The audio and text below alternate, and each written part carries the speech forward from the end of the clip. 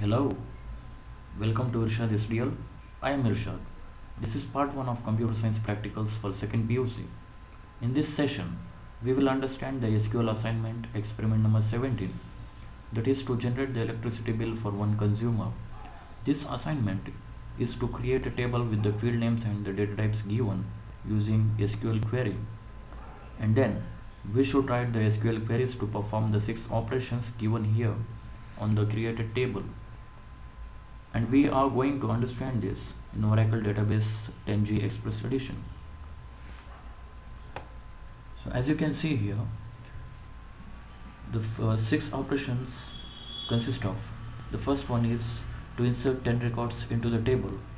For time's sake, we'll be inserting 5 records into the table. And the second operation is to check the structure of the table. So this can be obtained by writing the desc command in SQL.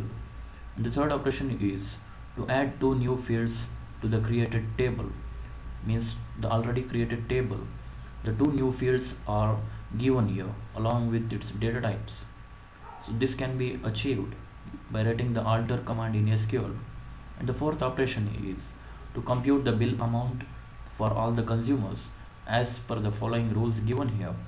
The first rule is every consumer must be updated with the minimum amount ₹50, and for first 100 units the charges will be 4.50 rupees per unit, and for the remaining units the charges will be 5.50 rupees per unit. And the fifth operation here is to compute the due date as billing date plus 15 days. And then finally we have to display the whole data, that is updated data from the table. So this is the first SQL experiment. So let us flip to the Oracle Database 10G Express Edition's home page. So here we are. So Oracle Database 10G Express Edition's home page. So this is opened in Mozilla Firefox web browser. So first of all, we have to create the table. All we have to do here is we have to write the SQL command to create the table. So let us write create table electric. The field names are RR number, its data type is varchar2, and the length is 10. The second field name is consumer name, and its data type is varchar2, and the length is 25. And the third field name is billing date, and the data type for this field is specified as date because this is the date field. And the last field is units, and the data type for this field is number, and the length is 4. Close it, again keep a semicolon. So now we have to select this entire query, and as you can see here there are 2 options, one is save and the second one is run.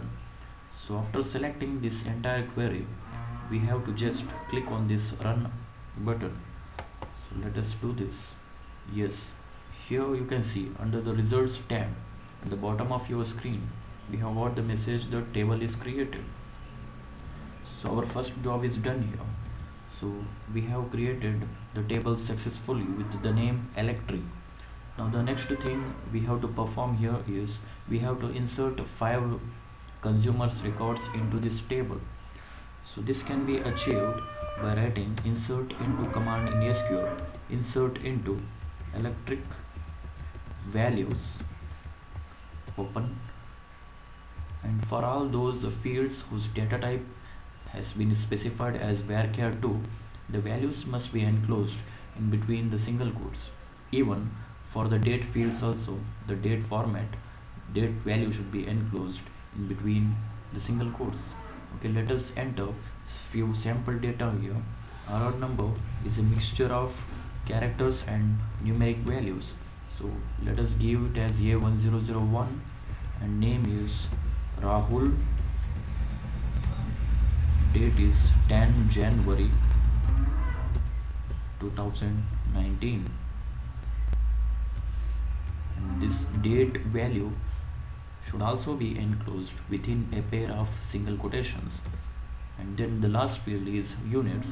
That is the fourth value. We have to give the number of units the consumer has consumed the electricity. Okay, so all what we have done is here we have written a query to insert four values into the table. Insert into electric values A1001, consumer name is Rahul, billing date is 10 January 2019, number of units consumed are 55. So select this complete query and click on run. As you can see here, one row inserted is what the message we have got. That means that behind the scenes the SQL query engine is processing your query, and the data in the table, the data is getting saved. Similarly, so all we have to do is here we have to insert the other four records for four consumers. So copy this query, bring your cursor down to the next line, and Control V means paste it. For other four records, paste it 4 times. All what I am doing here is I just copied this query and then pasted it here 4 times, and then I will do the modifications on the data, and then one command at a time, so you have to select and execute. So let us modify these names, change it to Manjunath, 12 Jan, number of units is 85.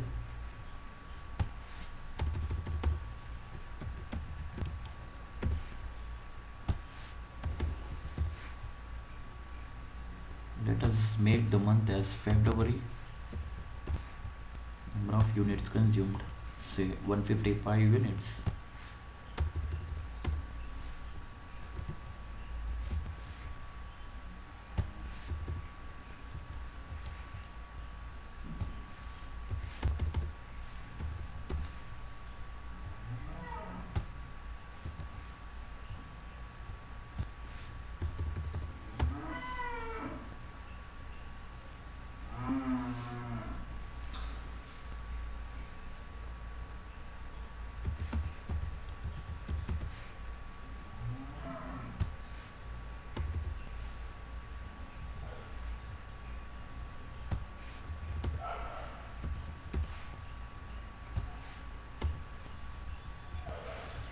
Okay, so the data I have modified here. So this above record is already inserted, so no need to select and run it again.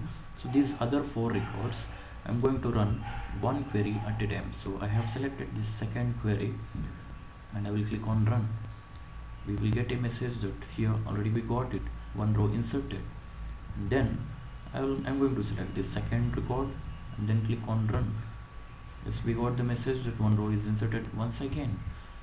Similarly, insert this third record and the fourth record.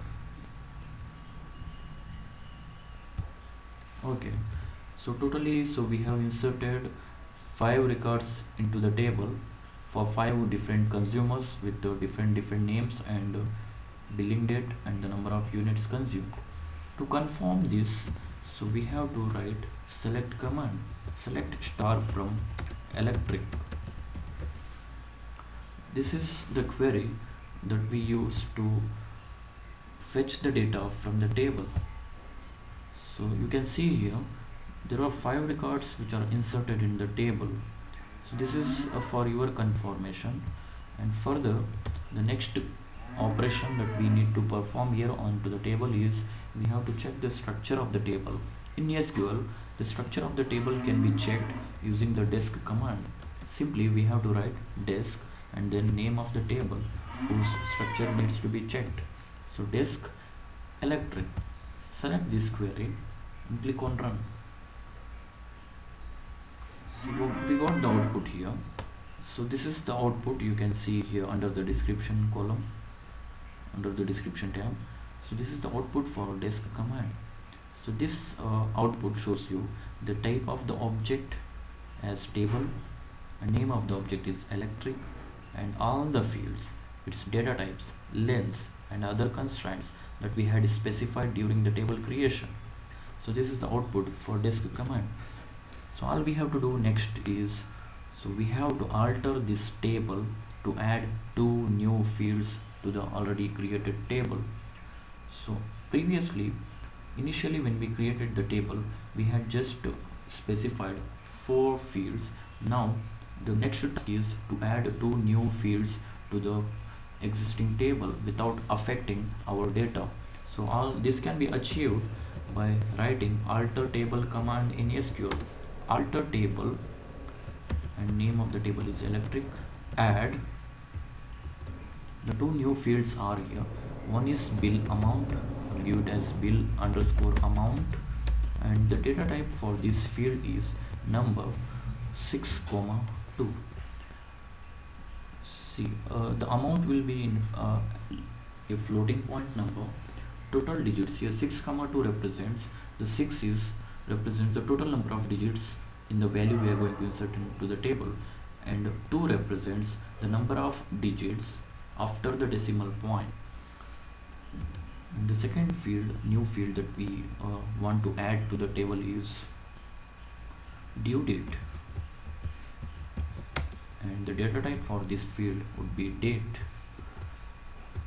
Okay, so alter table electric, add bill amount number 6, 2, due date space date. So let us select this query and click on run. So we got a message here, the table is altered. So that means two new fields are added to the table. For your confirmation, here we have already written a select command, so you can select this query and click on run. So you can see here, so earlier there were only 4 fields in the table. Now these two new fields are added to the table. One is bill amount, the other one is due date. But right now there is no data contained in these two columns. The further subsequent queries are written to update these two columns. Our next task is to update the bill amount, to set this column with the 50 rupees for all the consumers. This can be achieved by writing update query, update table electric set. So which column we are going to set here is now bill amount column. So we have to write the name of the column we are going to set or update. Bill amount is equals to 50, and there is no condition here. So when we want to update something, some data for all the records present in the table, so we no need to mention any condition there. So update electric set bill amount is equals to 50. Select this command, click on run. Invalid table name, there is an error in this query. See, the syntax of update command should not contain this keyword table, so that was a mistake. Select this query again and run. You can see here we got a message that 5 rows updated. Again, to confirm this, run this select star from electric query that we had written previously. As you can see here, the bill amount column is updated to 50 rupees for all the consumers. Now, according to the rules which are given in the assignment, for first 100 units, the charges applicable are 4.50 rupees per unit, and for more than 100 units, so the charges applicable would be 5.50 rupees per unit. So we have to write the update commands to update the bill amount as per the rules given in the assignment. So let me write update electric set bill amount is equals to bill amount plus 100 into 4.50 plus units minus 100 into 5.50, and this formula and this query we are going to use, we are going to apply on all those consumers who have consumed more than 100 units of electricity. So the condition should be where units greater than 100 semicolon. Select this entire query and click on run. 3 rows updated.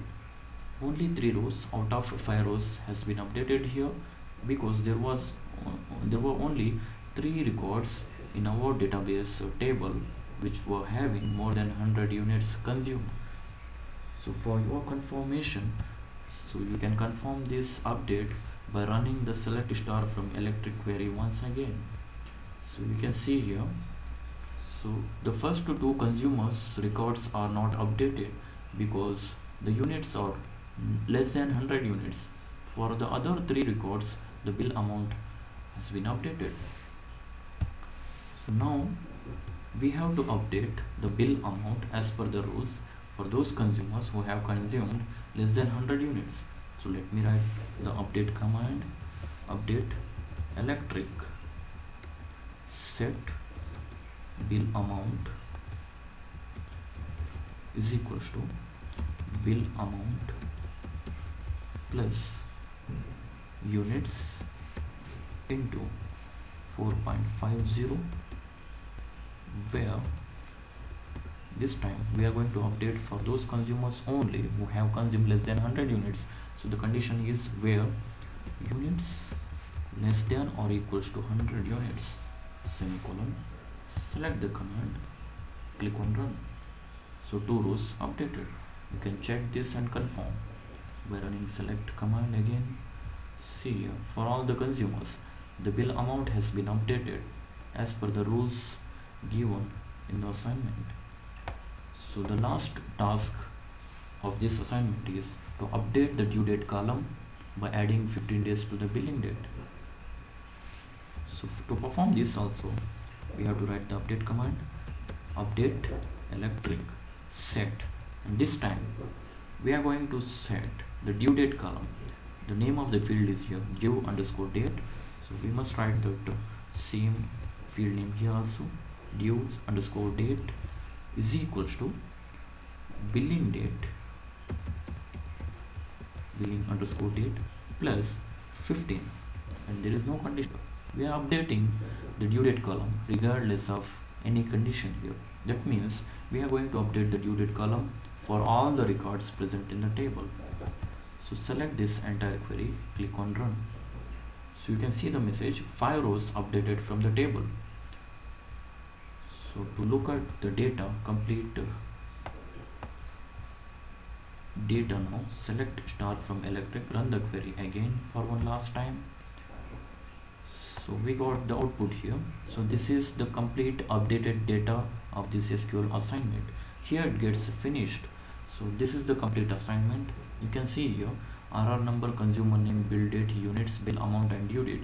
All the fields are updated as per the rules given in the SQL assignment.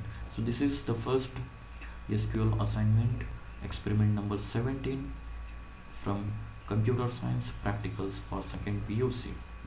Thanks for watching.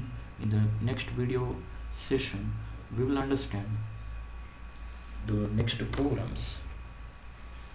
Okay, if you like this video, please like this. If you like this video, please share with all your friends who are studying in 2nd PUC, and don't forget to subscribe the channel. Thank you very much.